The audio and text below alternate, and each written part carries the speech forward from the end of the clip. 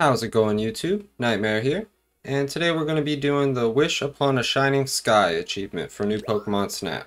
So for this achievement you do want to take both the alternate paths so that you end up in the ice cave here at the end. And what we're going to be doing is once we come out of this ice cave, we're going to look to our right. So we come out of there and you look to your right, and what you want to do is you want to hit that Jinx with an Illumina Orb. And then she's going to do a little arm wave thing. She's going to do like a magic spell and make the Aurora Borealis show up.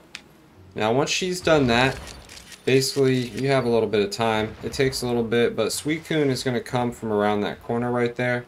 And it's just going to be running across the water. So that should happen here in a second.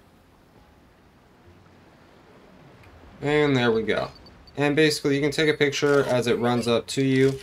But we just need a picture of Suicune. It's going to run past those guys and then be right in front of you. So you get a couple opportunities to take a picture of it. But basically you just need a picture of Suicune in order to complete this achievement.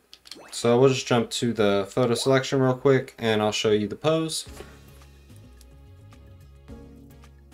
How was it?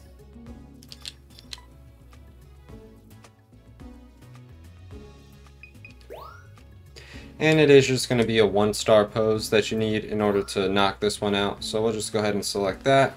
Jump on over. I've actually already gotten this achievement though, so it won't show on the evaluation screen. So I'll just jump to the achievement page and I'll show you there.